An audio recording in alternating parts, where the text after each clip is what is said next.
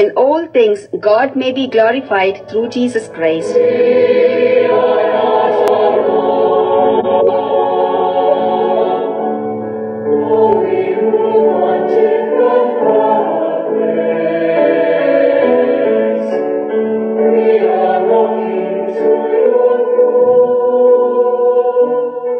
Each religious community is a special blessing in the church with its particular mission, spirituality and flavor. Religious communities share so much in common with each other, and yet each one has its own unique spirit or charism.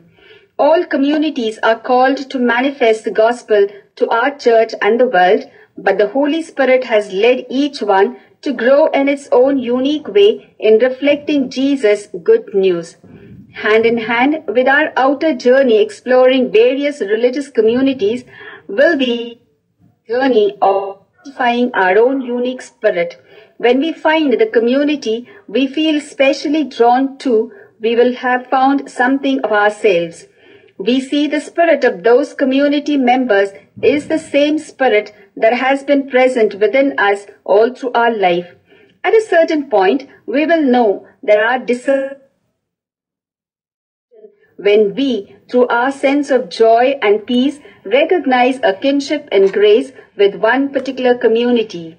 The charisms become mainly associated with the lives of especially holy people, saints, and the charisms are regularly seen in the lives of saints throughout centuries. St. John Paul II makes clear that it is very important that this remarkable rediscovery of the charismatic dimension of the Church's constitution be responded to with attention and gratitude.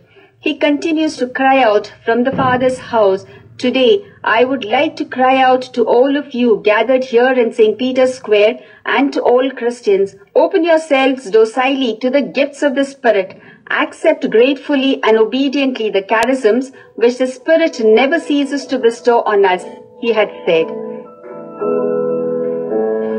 Take on many ways of working, and the colors of its soul into the beauty of the rainbow. Give us life,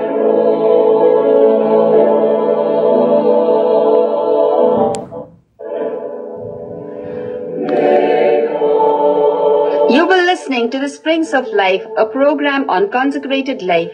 Today we try to understand the charisms of the religious. This program was brought to you by Vatican Radio's English service for Asia. Coming up next, the news. According to Pope Francis, there are two temptations that even good Christians can fall into, namely, deifying earthly things, and secondly, idolizing habits as if they would last forever.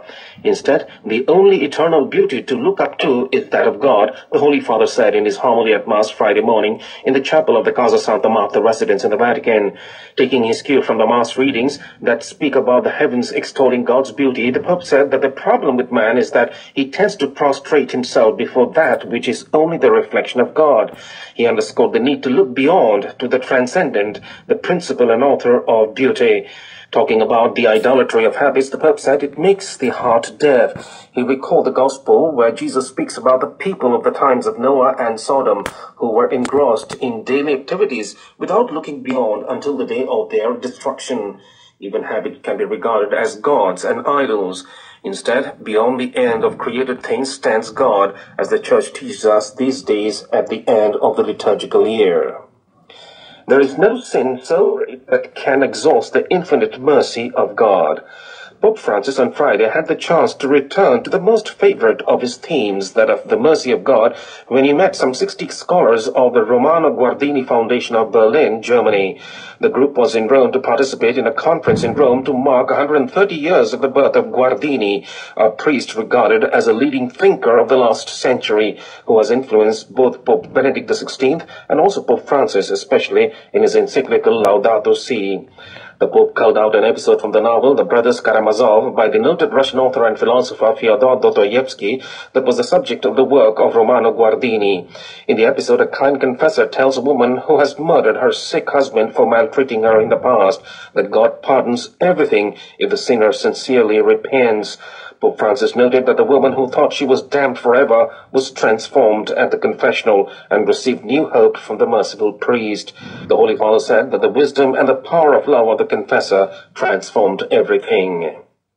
While expressing alarm over continued armed conflicts and security tensions worldwide that are causing deaths, refugees, destruction, misery, and unspeakable suffering, the Holy See has said that the practical implementation of international humanitarian law is the indispensable minimum against the inhumanity of war and armed conflict.